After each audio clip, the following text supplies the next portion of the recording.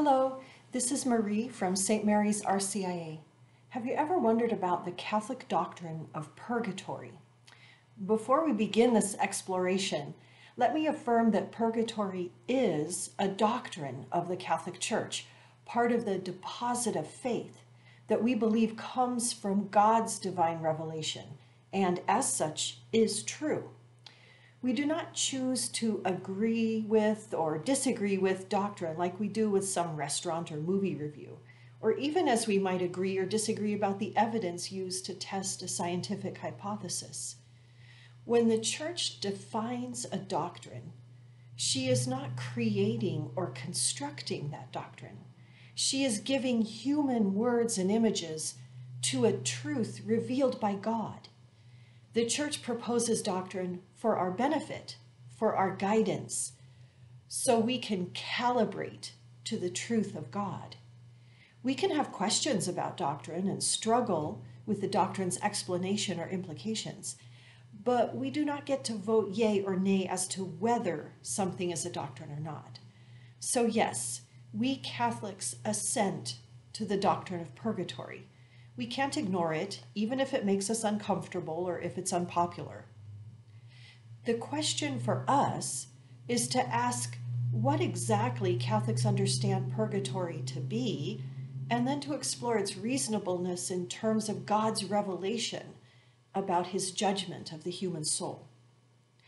When a person dies, we believe their soul is immediately judged by God as fit for heaven or as fit for hell. There are, in the end, only two choices for our eternal life: heavenly bliss or hellish agony. We are told in the Bible that God wishes all to be saved. There is not, never has been, and never will be a human person for whom Jesus Christ did not suffer and die. Because God is love, he invites every person to receive his offer of salvation. But God will not force anyone to accept the gift. We know we cannot pay the price of our salvation. We do not earn it. Neither are we compelled to accept the gift. Those who reject God's love and refuse his mercy send themselves to hell. So, where does the doctrine of purgatory fit into our understanding of the two roads, of only two possible eternal destinies? As we examine what we believe about purgatory, we should begin with what purgatory is not. For many people who say they reject the doctrine of purgatory are actually rejecting beliefs that are not even taught. Let's clear out of the way three false ideas about what purgatory is. First, purgatory is not a third option for our eternal life, some middle place between heaven and hell for those who just don't quite measure up to heavenly standards, but also don't qualify for eternal hellfire. Purgatory is not a temporary hell where God works out his anger by making people suffer and pay for their sins. God does not need to appease his disgust about our sins before he can set eyes on us. Purgatory is not a way that we earn our way into heaven by making up for an easy life that we perhaps didn't deserve due to our sins. It's not an interrogation chamber where God tortures us until we admit to all the nasty things we did and got away with. Okay, so we've rejected some false ideas about purgatory. Now it is time to examine more closely what our doctrine about purgatory really declares. Purgatory is best described by exploring the word itself. Purgation or purification gives us a good idea of God's intention in designing it. Although a real part of God's heavenly kingdom, purgatory is not a physical place. It's a spiritual state of cleansing, preparing, and healing prior to entering the perfect joy of heaven. It's the mudroom of God's castle, so to speak. Souls in purgatory are assured of their entrance into heaven. They experience the joy of anticipating heaven with a sharpness and clarity that we cannot experience on earth. Heaven is so close they can taste it, but they're not in heaven. So souls in purgatory also experience a suffering and sorrow that we cannot experience on earth. Heaven is so close they can taste it. The sorrow and suffering of purgatory is qualitatively different from the suffering of those in hell. Those in hell suffer the eternal separation of love, from the ground of all love, because they have definitively chosen self over love. So the suffering of hell is the state of non-love, of the hellishly unsatisfying worship of the non-God, the self. The temporary suffering of purgatory results from a soul who wants to choose love of God over prideful self-assertion, but struggles with that choice and was unable before death to die completely to self. The soul is oriented toward the love of God, but can't quite let go of a love of self that prevents a total gift of self to God. And these opposing two loves cannot both exist in heaven. Heaven is too pure, too powerful, too clear to allow anything other than love to enter. It would unmake the self. It would shatter that divided soul. It's God's mercy that provides a state of purification for those weak and damaged souls who cannot yet ascend to the heights of heaven. It's God's love that heals the soul in purgatory, a love that at first is almost unendurable. As the soul is purified and purged, the soul strengthens and enlarges. What was unendurable now becomes joyfully possible. An analogy might be a young person learning to compete at the highest levels of their sport. What is impossible and downright dangerous to the novice just learning the basics becomes beautifully possible to the elite athlete. Think of a little girl learning to do a forward roll, and then consider Simone Biles sticking the landing of the most impossible somersault flying through the air maneuver ever attempted. Every athlete has gone through a purgatory, so to speak, in achieving excellence. They must give up their own notions of their abilities and how to improve. They must submit to a coach's instruction and guidance, even when they don't always see the path forward. And they undergo a period of conditioning and practice that is painful, exhausting, and lengthy. The effort it takes to learn to love God and love neighbor is just as challenging a process. And God is eager to coach us to the victory of heaven. It's not that God doesn't want a soul in heaven that puts them in purgatory. It's that the soul in purgatory is incapable of receiving the full force of God's love face to face. They need further conditioning. What makes love too impure, too weak, or too small for heaven? I suppose the answer resides within the story of original sin in the Garden of Eden. Adam and Eve chose to act upon the serpent's declaration of what was true rather than cling to the truth God had revealed. Adam and Eve chose to focus their desire on the one thing God forbade rather than the entirety of what God had offered them. Adam and Eve chose to sacrifice harmony with God in order to grasp at autonomy and self-assertion.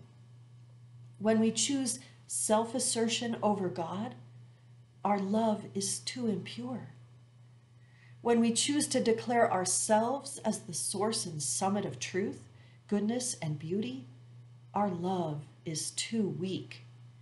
When we choose our own agenda over God's perfect plan, our love is too small. So, does having an impure, weak, and small love mean that soul is doomed to hell? Perhaps, but not necessarily. Impure, weak, and small love is still love. When the love is abandoned entirely and the impurity, weakness, and smallness is all that's left of a soul, then yes, that's hell. But what if the soul clings to the love itself and wishes it were not impure, weak, or small? What would a just and merciful God do? Would he say, oh, don't worry that your love is impure, weak, or small. Please come into heaven just as you are? I don't think so. Wouldn't it be more just, more merciful to help that soul achieve love at the level of excellence and perfection? If excellence and perfection were possible, wouldn't it be justice to require it? Wouldn't it be a mercy to help the soul achieve it? And isn't that what we truly desire too? Don't we really, at the core of who we are, yearn for perfection and wholeness and completion? We know that's what we're made for. That's what purgatory is. A state of cleansing and healing so that one can enter the perfection of heaven and be perfectly at home in the Father's kingdom, having nothing to apologize for, having no limitations. We can be perfectly at home in the company of the saints and angels, in the grand furnace of love that is the kingdom of the Father, Son, and Holy Spirit. We belong. There is nothing left in us at all that limits our capacity to give and receive the pure love of God. Purgatory is God's solution to the weakness and woundedness we experience in our fallen state and in our fallen world. Purgatory is the way we sin addicts go through detox and come out cleansed, chains and shackles thrown off, ready to live within the truth of who we really are, beloved sons and daughters of God, heirs of the kingdom. So, purgatory's intention is cleansing, healing, and purifying. Purgatory's methods are rooted in the merciful love of God. So why do we think of the suffering souls of purgatory? What's suffering got to do with love? Well, everything. The suffering of purgatory is a sign first of diagnosis and then of a deep healing. When one goes to a doctor, the process of healing usually involves suffering, doesn't it? First, the diagnosis often hurts. One has to tell the doctor that some certain movement, some part of the body hurts. And then what does the doctor need to do? Move that part of the body. Check and see when, under what circumstances it hurts. See the particular motion that hurts or which spot hurts and in what way. Then we have to hear the bad news, and doesn't it also hurt when we admit to needing help? In fact, we often put off seeking help because we're afraid of what we'll hear, only making the situation worse due to our procrastination. We wait until we're desperate and can't stand the pain before we seek help. Then, in addition to the diagnosis, the process of healing a physical ailment or disease hurts as well. To bring about healing, the doctor or physical therapist often must cause more pain to begin with. A doctor whose main goal was to not hurt anyone wouldn't ever cut into a patient to remove the cancer. A physical therapist whose main goal was to help people avoid pain would encourage us not to move at all until finally we would lose all ability to move. When healing is sought, the merciful thing to do, the thing that is most loving, is to allow pain to work through the pain in order to bring about a greater good, a return to good health, to vitality, restoration of health, achievement of perfection is a more worthy priority than simply avoiding pain or suffering. This is the pain of purgatory. It's the excision of the cancer of sin, or the breaking apart of scar tissue caused by the misuse of our freedom and nurturing vice. God allows us to experience the pain of the diagnosis that our love is wounded and diseased in some way that must be addressed. We have to face the truth about ourselves with no more excuses, rationalizations, or distractions. We see by the clarity of heaven's light shining through our souls all the disease, weakness, and woundedness that we avoided working on during our earthly life. And then after the diagnosis comes the hard work of the equivalent of physical therapy on our soul.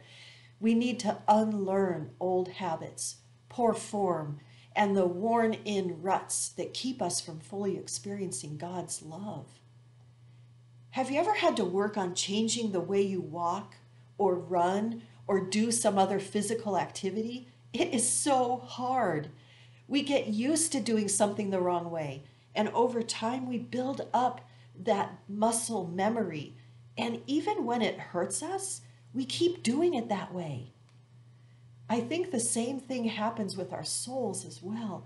It's difficult to change those old habits, tendencies, vices, and weaknesses, even when we know they wound us and aren't spiritually healthy. We sometimes resist the hard work and pain it takes to learn a new way, a better way.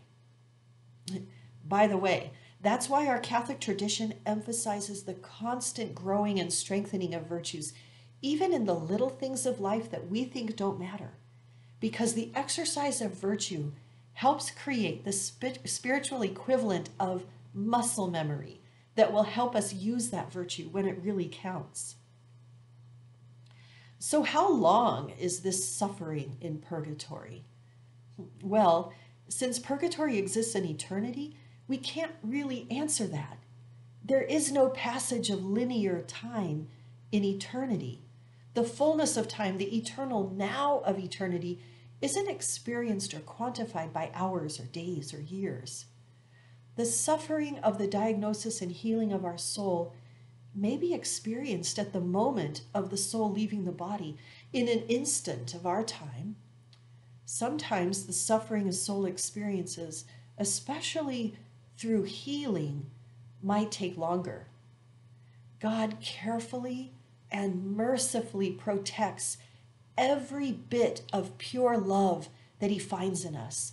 He doesn't want to harm or remove anything fit for heaven by his surgical treatment.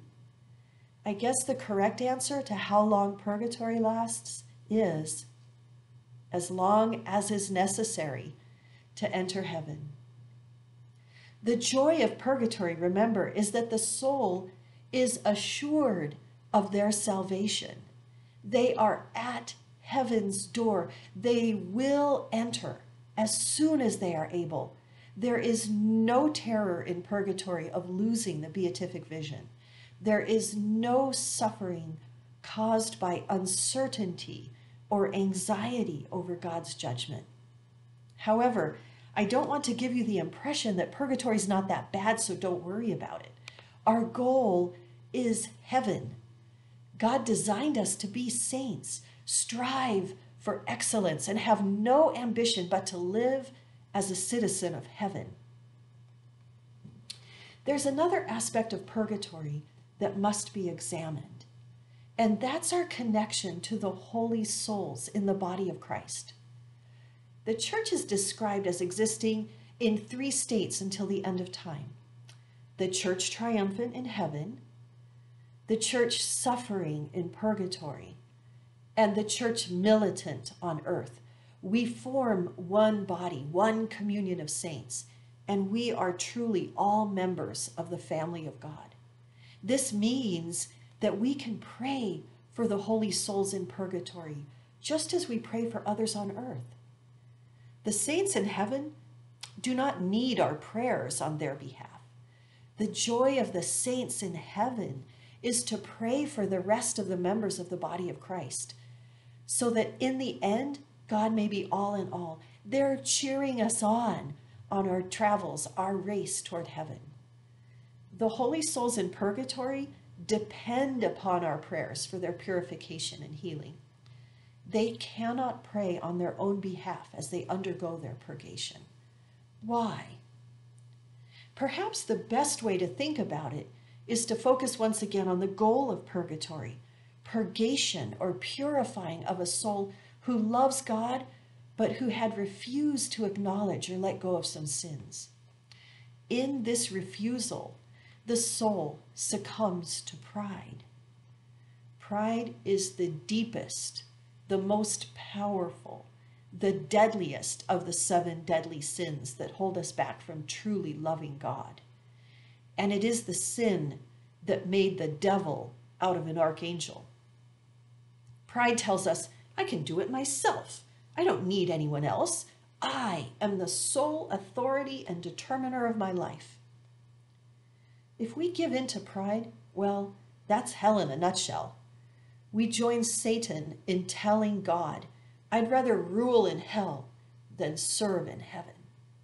It is pride that leads us to reject the demands of love and focus on the demands of our fallen self. It is pride that leads us to believe we can be fulfilled, happy, and complete in ourselves, that we don't need a savior. It is pride at its full maturity that leads us to refuse the mercy of God's love. So, what's the antidote to pride? Humility. What's a sign of humility? Seeking help from others. Humility is living out the truth that Jesus told St. Catherine of Siena. I am he who is. You are she who is not. God is God. There is one God who is Lord of all, and it's not me and it's not you. When we live in this truth, our humility makes it possible for God's love to reach us. Humility places us at the bottommost valley of God's holy mountain, capable of receiving every bit of the flowing waters of grace that pour down from his wounded side. If we refuse the lowest place, we refuse to be in the one place where we will receive the full effects of the flood of grace, immersed in God's great outpouring of mercy. As the holy souls in purgatory depend upon our prayers, they are strengthened and stretched in humility. And that destroys the effect of pride on the soul and opens the soul fully to the love of God and neighbor. Our prayers, offered for our beloved dead and for all the holy souls in purgatory, are a sign of hope and trust in God. We don't have to worry about whether a soul is still in purgatory or not. God receives our prayers within eternity, so all time is now. God will bring to fruition the love we give through our prayers. From our perspective, that might be in an immediate way, in an anticipatory way, or in a retroactive way. From God's perspective, all times are present and held in his heart and mind. I had a friend at our parish a long time ago who was a breast cancer survivor. Well, she had just passed her 5th year of being cancer-free, and we celebrated that. But then her cancer returned with vigor and spread throughout her body. She was a faithful Catholic and a dear woman. She helped watch my preschool boys when I went into work at the parish, and she was a gem. As the time of her passing came closer, she struggled to accept it. The last time I went to visit her, she was drifting in and out of unconsciousness. I sat beside her and I prayed for her as I held her hand. Her eyes opened, unfocused, but then she fixed them on me, and I could tell she knew I was there. I spoke to her and assured her of my love and prayers. And then she reached out to me, fear in her eyes, and she whispered urgently, "Marie, save me." As I held her close, I whispered back to her, "I love you, and I'm praying for you, but I can't save you. Jesus is the one who will save you. He is your Lord and he loves you. Pray to him. She got more agitated and the aide came in and gave her something. And she slipped back into unconsciousness. I felt so bereft as I left, so inadequate in my desire to help my friend. And I was concerned for her peace of mind. She struggled, as perhaps most of us do, with a weakness and a vice that she pretended to manage, or more accurately, avoided dealing with in this life. I found out she died a day later. The evening before her funeral, I had a dream. In my dream, I saw a dusty trail along a ridgeline in the woods leading upwards. There was a drop-off in both directions. It was very indistinct. No vistas and not that interesting. It seemed gray and monotonous was my impression, with lots of spindly kinds of trees that blocked any view. A crowd of people came up to me and were passing by me in my dream. And then I saw Sue among them. She greeted me enthusiastically, all smiles and energy and joy, just as she was prior to her final illness. She spoke happily about the hard work of the trail and her eagerness to continue walking to reach the end of that trail. As she prepared to set off again, she reached out in my dream and placed her hand on my forearm, and she steadied herself that way and pushed off and began walking again. I felt in my dream that pressure on my arm, the feeling of her hand on my arm as I braced to support her. And then I woke up. I had never before and since ever felt anything in my dream before. And that dream, unlike most of my dreams, stayed with me. As I prayed that morning at her funeral mass, I felt a deep, powerful connection to Sue and to all my beloved family and friends and parishioners who had gone on before me. The experience of that dream, it's certainly not an authoritative teaching, but it reminded me of the power of our prayers and of the joy of helping one another.